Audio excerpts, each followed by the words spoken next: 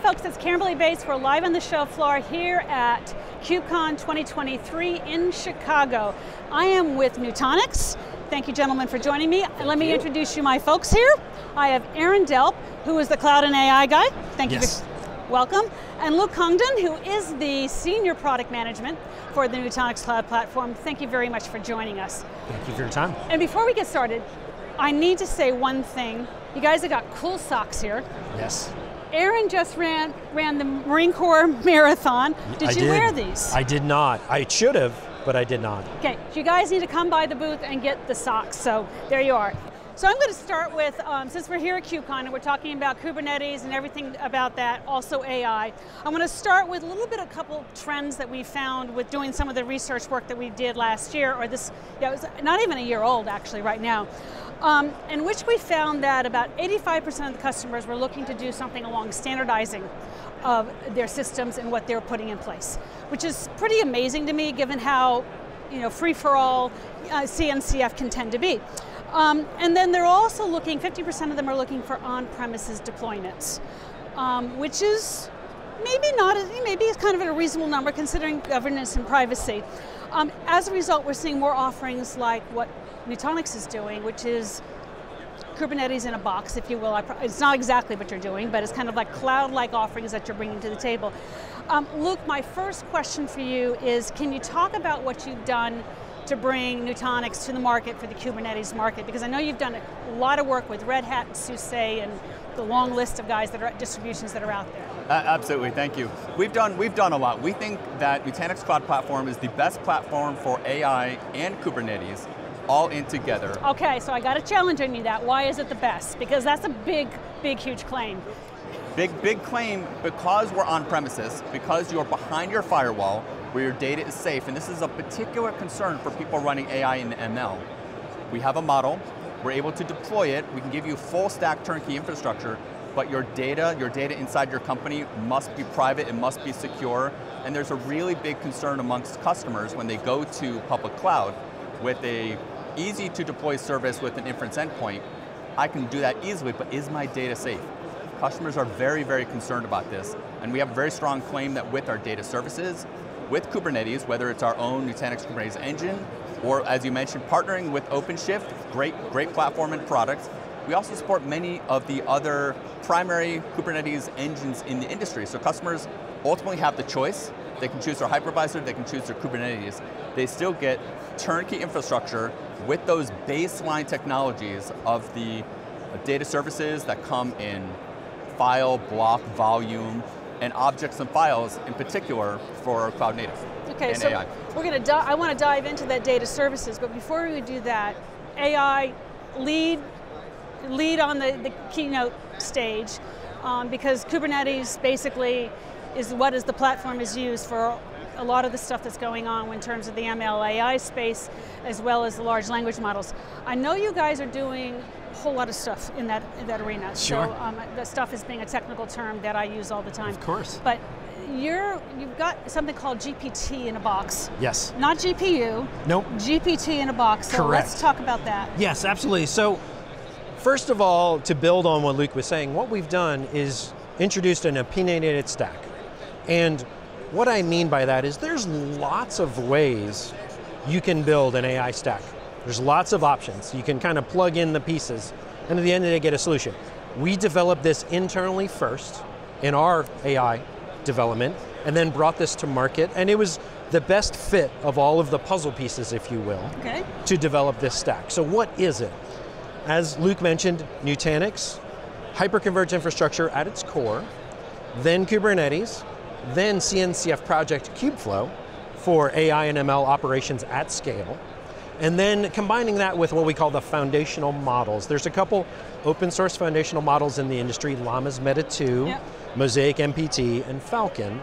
We're encouraging the customers to bring their own model, bring their own data, and create the generative AI applications based off of this opinionated stack. So they're bringing their data, you're bringing the Llama 2 on-premise, and allowing them to do the training of those environments. Exactly. Awesome, awesome. So talk about the data services, because what you do with the AI, I mean, data is the bane of AI's existence sometimes. I'm sure yes. Not everybody would say that, but data is often the sticky with, is a sticky Well, piece and this is what we're finding. People need persistence, whether it's with Nutanix database services, with stateful databases, or with Kubernetes. When Kubernetes first came out, everyone said stateless. What we're finding in enterprise, people need state, they're running applications, they need to save the data, and this is where the data services come in. Often with AI and ML, we're going to lean toward object storage and also file storage. Yep. And file storage may be where you store the model, objects is where you store your additional values, and there's different ways to do that. You can fine tune the model, you can do retrieval augmented generation to point to another data store, which again can be Nutanix, that could be your object store, with your company's private data on it. Okay. And still, the fundamental important thing for customers is still keep it on premises where it's safe. That's the #1 conversation starter or opener. You also have a offering in the cloud. Mm-hmm. So how does that play into this space then? If you keep on talking about on-premises and the cloud, what are you guys expecting customers to do with the cloud environment? Well, so for a long time now, we've been on premises, we can go hybrid mode, we can go in cloud. Right. It's still a VPC, so it's still your infrastructure in cloud, secured by you, maintained with a single, simple operational model. So you may be in cloud, but in a VPC, your data is still safe, considered on premises. Whereas if I go to another popular vendor with an inference endpoint, I'm on somebody else's cloud. I don't know if they're maintaining it. They probably are, but I don't know they're maintaining it. Are the CVEs getting fixed? Are the patches regularly getting done? There's reason to be concerned. Yeah, and if I could add to that too, another thing we're also seeing is when it comes to, especially with AI, the fine tuning and training of the model, it's with company specific data. Yes, there are cloud services out there, you can put your data into that, but then what happens? And so what we're hearing from our customers, they don't want that data, especially in an AI context, to go out to cloud. So when, again, bringing it back to the GPT-in-a-Box offering, what customers are telling us, there's 3 big advantages. #1, simplicity. So this whole idea of this opinionated stack, get up and running, go very quickly, because a lot of IT operations don't necessarily understand ML, and a lot of data scientists don't understand IT operations. So we're bridging that gap for them. Then #2, security. We've mentioned that, but the security in the cloud and the data services. Specifically, what have you guys done on the security? Because that's such a high, yes. It's just explodes kind of when you talk to people about that. Yeah, yes. Security is at every level and it needs to be. Baseline patching, CVEs, from the Nutanix Cloud Platform, whether it's the AOS storage fabric and operating system, the hypervisor, Kubernetes, it's incumbent upon us to make sure customers get updates, it's secure, it's locked down, it adheres to STIGs and compliance, so we make sure all that's done. So when you update on-premise, is your cloud also updated at the same time that you have up in whatever cloud provisioning that you have? Our cloud product is not a managed service. So customers do still need to update it that as well. They have to do it their own, okay. That's right. And the cloud is just another cluster. I can have clusters just like on any premises. other cluster. I've got another cluster, it happens to be in cloud. It's the same operational paradigm. It's equally as simple. Customers just get to choose to use that instead. Okay, depending on where they want to go and take advantage That's right. of whatever's going on up there and that kind of stuff. So let me slightly shift. You guys are well known for, early on, when you guys first released, it was all about vSphere, VMware vSphere, the integration of the systems. You were hyperconverged systems, and for those of you who don't know hyperconverged, this is when you take compute and storage and networking and the VMware and bundle it all together for a super easy to use environment. You also rolled out your own VM environment, AHV, which is what it's called. All of that stuff was like really, really super simple to use, and then you kept on adding services on top of that. What are you doing to make this simple to, that was with vSphere, a lot of stuff going on that. We can talk about that all day long with the Broadcom stuff that's happening. But specifically, people are looking at SUSE and Red Hat OpenShift and some of these other distributions to deploy. What are you guys doing in integrating those systems onto your area to make it as simple and easy to use as you did with vSphere? You want to start? I'd be happy to. One of the philosophies I really love about Nutanix is the notion of customer choice. We have all the baseline products with AOS, your storage fabric, all the data services. On top of that, if you would like to run ESXi, we are perfectly fine with that. We think that's a good combination if the customer chooses it. We do have our own hypervisor environment. And when it comes the next level up and we're going to start building Kubernetes clusters in these HVVMs or on ESXi if you choose, we also support customer choice there. So we've done a lot for integration with Cluster API, putting that in open source, integrations and installers for Red Hat OpenShift into open source. So we've really made sure that customers can choose any Kubernetes platform they want, and if it's CNCF compliant, they can use our data services, they can integrate it any way they want, and it doesn't disrupt their business model. It's good for customers, so we would like to lean into that. And if I could add, it is of particular benefit in a edge and core model. And the reason why is because you have the same benefits, the same operating tools, the same management of all of it. And if I take it back to AI and ML for a second, how do we think about this? Well, you've got the building of the models, which tends to take more GPUs. Yep. Like the day zero get up and running. Well, you can do that in core. Well, you don't need as many resources to do inferencing or running the applications. You can do that at edge. So we have a lot of customers very, very interested in the benefits of the same operating model, core to edge, take that data, go back and make it better, and then doing the full data services lifecycle management of the models over and over. And what I like about what you guys are doing in terms of the edge, there's much more smaller devices. You want to be able to control that from the corporate space in terms of upgrading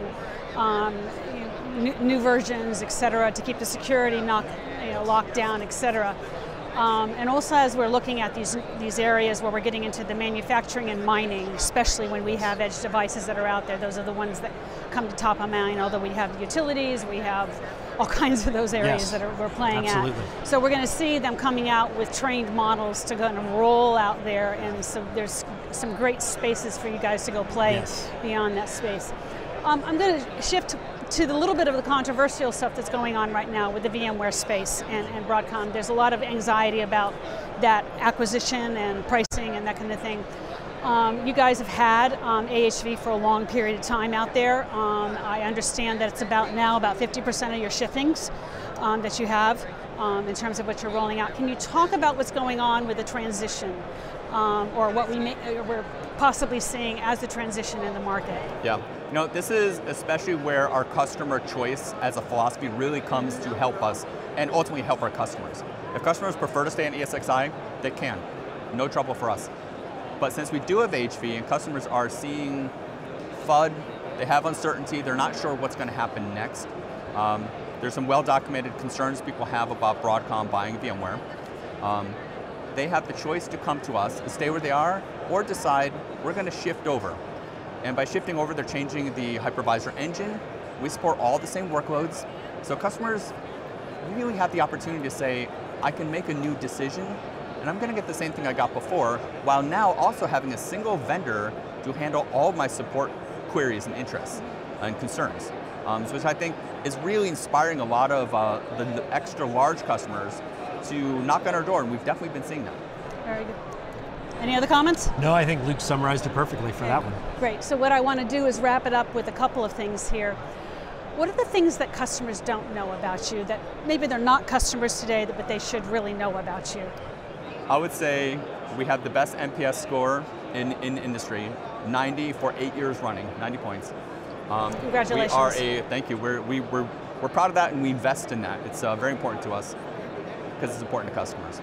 We've got a full stack solution that goes all the way from the operating system, all the way up into virtualization, all the way up into Kubernetes. We have products announced for AI and ML with GPT-in-a-Box. And there's really not much customers can't do on us. So where customers may have thought of us 8, 9 years ago as a VDI solution, of course we still do that. We do everything else now as well. And I want to also emphasize that, early on, the early stages of HCI, there's a difficulty in scaling. And today you've broken apart some of the pieces to be able to scale compute and storage separately, which makes it a whole lot in terms of the offering, in terms of its cost effectiveness in the environment, you don't have stranded compute or stranded storage there as well. So there's another kind of point there sometimes that's kind of an old heritage and that kind of thing. What about you? What do you want them to know about you guys? I think the biggest thing is the evolution into a hybrid model. Yep. As Luke pointed out, the early days of Nutanix, it was more of a point solution. But we are really able to cover cloud to core to edge, and cover a broad spectrum of use cases as well, from high performance databases all the way to AI and ML, cloud native architectures, and of course, your virtualization environments as well. So I think for us personally, there's never been a better time for Nutanix in the industry. You guys having fun? Absolutely. I love it. Yeah. Okay, awesome. Luke, Aaron, thank you very much for joining us as we talked about Nutanix, as we talked about Kubernetes, and all the stuff that's going on here at the KubeCon show. Yes, always a pleasure. Good to see you again, Camberley. Thank you, Camberley. Thank you very much, guys, for tuning in to Live on the Show floor here at KubeCon with Nutanix.